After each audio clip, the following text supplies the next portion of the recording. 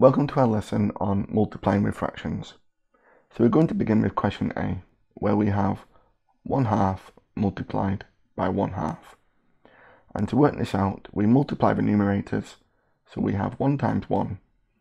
We do the same with the denominators, which is 2 times 2, so we have 1/4. So 1/2 times 1/2 is 1/4. And for question B, we have 2/3 multiplied by 1/2. Now in this question we can cross simplify. What I mean by that is there is a common factor of one numerator and the other denominator. In this case it is 2. So we'll divide both by 2. And now we can rewrite this question. 2 divided by 2 is 1 over 3 multiplied by 1 over 2 divided by 2, which is also 1. So this has simplified the question. So now we have 1 times 1, which is 1, divided by 3 times 1, which is 3. So 1/2 of 2/3 is 1/3. For question C, we have 3/4 multiplied by 4 over 9. And you can see we can cross simplify the 3 and the 9 by dividing both by 3.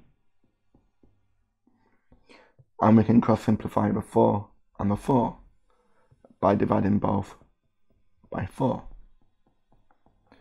So now we have 3 divided by 3, which is 1, and 4 divided by 4, which is also 1, multiplied by this, which is 1, over 3.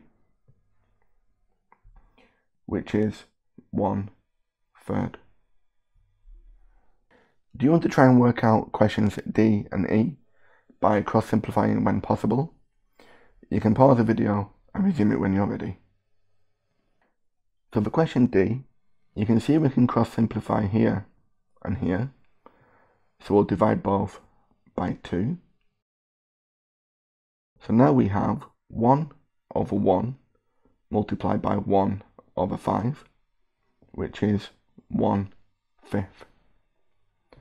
And in question E, we can cross simplify here and here. We'll divide both by 2.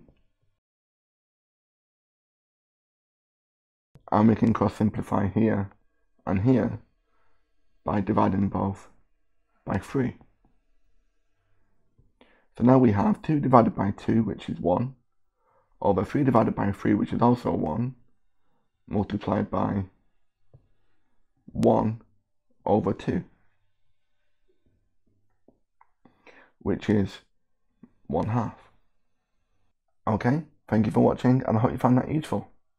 Thanks again and take care.